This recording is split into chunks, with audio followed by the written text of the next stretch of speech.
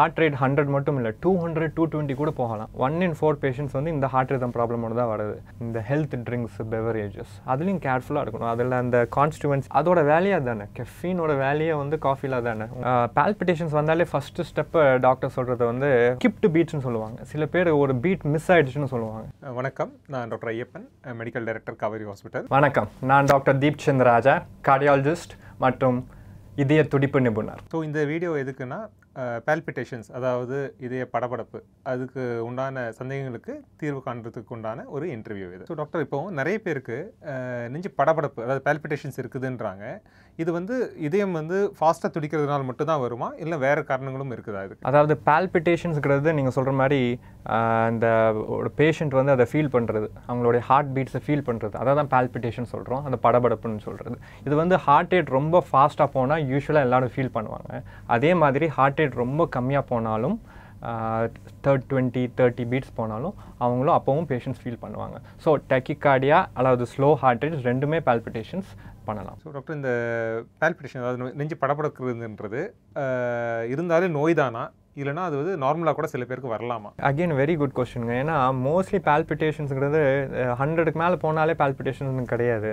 அது normal palpitation அதாவது physiological palpitation சொல்லுவோம் அதாவது ஃபார் எக்ஸாம்பிள் ஒரு இமோஷனல் ஸ்டிமுலை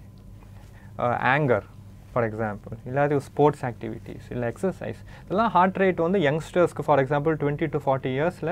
ஹார்ட் ரேட் 160 170 வரைக்கும் போகலாம் அது நார்மலாக போகணும் அதுதான் நார்மல் ஃபிசியாலஜிக்கல் ரெஸ்பான்ஸ்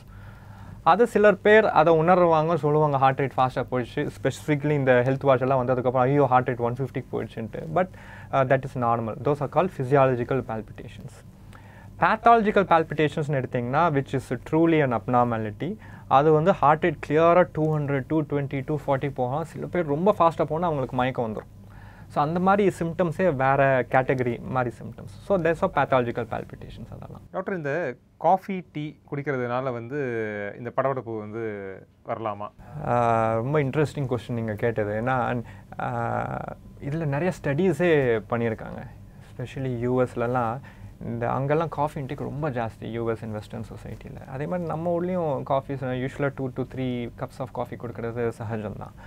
ஸோ இந்த கெஃபீன் கண்டென்ட்டுக்கும் palpitationsக்கும் டைரக்ட் கனெக்ஷன் இருக்குது அதோட வேலையாக தானே கெஃபீனோட வேலையை வந்து காஃபியில் தானே உங்களோட ஹார்ட் ரேட்ஸை இன்க்ரீஸ் பண்ணுறது உங்களுக்கு சிம்பத்தட்டிக் சிஸ்டம் ஆக்டிவேட் பண்ணுறது தான் அதோட வேலை ஸோ உங்கள் பிளட் ப்ரெஷரும் சரி உங்கள் ஹார்ட் ரேட்டும் சரி ரெண்டுமே இன்க்ரீஸ் ஆகும் ஆஃப்டர் காஃபி இது வந்து அகெயின் நார்மல் ரெஸ்பான்ஸ் பட் வந்து நீங்களே சொல்லுங்கள் ஒரு நாளைக்கு 3 to 5 கப்ஸ் காஃபி குடிச்சிட்டு அந்த ஹார்ட் ரேட் ஜாஸ்தியாக இருந்தால் அது நல்லதா இல்லை உடம்புக்கு அது கெடுதல் தான் ஸோ நாங்கள் எப்போவுமே பேஷண்ட் சொல்கிறது வந்து 1 to 2 cups of coffee limit பண்ணிக்கோங்க அதுக்கு மேலே வேண்டாம் அதே மாதிரி அதுக்கு வந்து ரொம்ப ஸ்ட்ராங் காஃபி இல்லை லிமிட்டட் இன்டேக்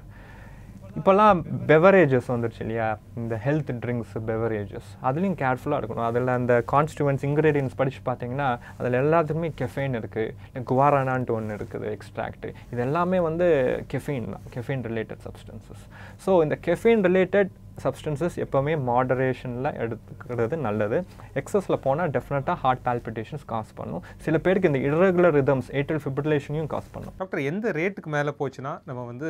இந்த டெக்கிகார்டியா அதாவது ஹையர் ஃபாஸ்ட் ரேட் அப்படின்னு நம்ம சொல்கிறோம் யூஸ்வலாக ஹார்ட் ரேட் பார்த்தீங்கன்னா 60 to 100 beats per minute resting heart rate நான் சொல்கிறது இந்த 100 beats per minuteக்கு மேலே போச்சுன்னா டெக்கிகார்டியான்னு சொல்கிறது யூஸ்வலாக படபடப்பு எடுக்கிறவங்களுக்கு ஹார்ட் ரேட் 100 மட்டும் இல்லை 200 220 கூட போகலாம் அதே மாதிரி ஹார்ட் ரேட் ரொம்ப கம்மியாக போகுதுன்னு பாருங்கள் 60 கீழே 40 30 அதே மாதிரி தூங்கிட்டு இருக்கும்போது 40 30 போகலாம் நார்மல் தான் பட் அவேக் ஸ்டேட்டில் ரெஸ்டிங் ஸ்டேட்டில் 40 30 கம்மியாக போச்சுன்னா அதுவும் ப்ராப்ளம் ஹார்ட் ரிதம் ப்ராப்ளம் அதெல்லாமே ஸோ டாக்டர் இப்போ சில பேருக்கு வந்து வெறும் ஹார்ட் பீட் ஃபாஸ்ட்டாக இல்லாமல் அது வந்து கொஞ்சம் irregular-ஆக இருக்க மாதிரி ஃபீல் பண்ணுவாங்க ஸோ அப்படி irregular-ஆக இருக்கிறது நீங்கள் என்னென்ன மெடிக்கலில் எப்படி சொல்லுவீங்க அதுக்கு என்ன ரீசன்ஸ் இருக்கும் கரெக்டுங்க நீங்கள் சொல்கிற மாதிரி இந்த irregular ஹார்ட் பீட்ஸுங்கிறது பல வெரைட்டிஸ் இருக்குது நிறைய வெரைட்டிஸ் இல்லை ஹார்ட் பீட் ரொம்ப ஃபாஸ்ட்டாக போய் irregular-ஆக போச்சுன்னு வச்சுக்கோங்க அதுதான் ரொம்ப காமனாக நாங்கள் பார்க்குறது கிளினிக்கல் ப்ராக்டிஸில்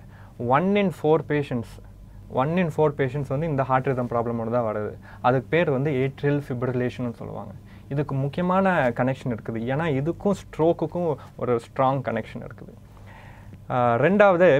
ஸ்கிப்டு பீட்ஸ்னு சொல்லுவாங்க. சில பேர் ஒரு பீட் மிஸ் ஆகிடுச்சுன்னு சொல்லுவாங்க. கிளியராக சில பேர் ரொம்ப சென்சிட்டிவாக இருப்பாங்க, சொல்லுவாங்க ஸ்கிப் பீட்ஸ் மிஸ் ஆகிடுச்சு என்னால் உணர முடியுதுன்னு சொல்லுவாங்க. அதுவும் irregular பீட்ஸ்க்கான ஒரு காரணம். டாக்டர் இப்போ இந்த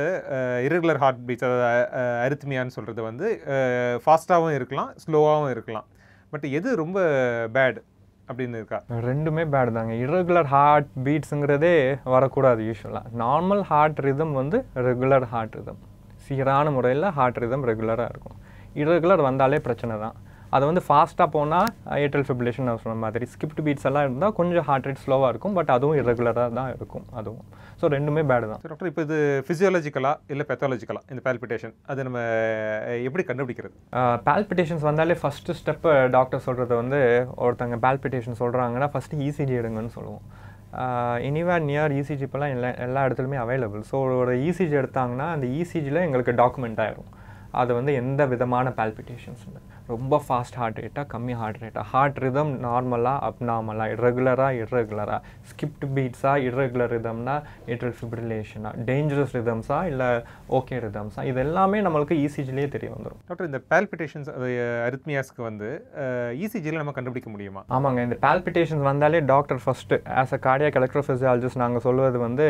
நீங்கள் போய் ஃபஸ்ட்டு ஒரு இசிஜி எடுத்துக்கோங்க. நான் இசிஜியில் அந்த பால்பிட்டேஷன்ஸ் கேப்சர் ஆகுதா இல்லையா இருக்கா, அதில் என்ன மாதிரி ப்ராப்ளம்ஸ் இருக்குன்றது எங்களுக்கு ரொம்ப யூஸ்ஃபுல் இன்ஃபர்மேஷன் இசிஜிங்கிறது. இசிஜி இல்லாத பட்சத்தில் we will take other tests. Doctor இந்த இசிஜின்ற இந்த டெஸ்ட் கொஞ்சம் சிம்பிளாக எக்ஸ்பிளைன் பண்ணுங்களேன். மது இருந்தலாமா அப்படின்லாம் வந்து கேள்வி கேட்டிருக்காங்க. சில ஹார்ட் ரிதம் ப்ராப்ளம்ஸ்க்கு க்யூர் கிடையாது. குடிச்சிருக்கவங்களுக்கு வந்து ஒரு கட்டிங் அடிச்சுக்கலாமா டாக்டர்னு கேட்பாங்க சீக்கிரட்டாக. 24 மணி நேரமும் அதுக்குள்ள கன்று வச்சுட்டு இது டாக்டருக்கு க்ளீனாக டயட்டில் போட்டு வந்து கொண்டு வருவாங்க. இன்ஃபேக்ட் ஹார்ட் அட்டாக் கூட அது வந்து அடையாளமெல்லாம் அதில் தெரியும், இசிஜியில் தெரியும். Direct link between yoga, pranayama, breathing techniques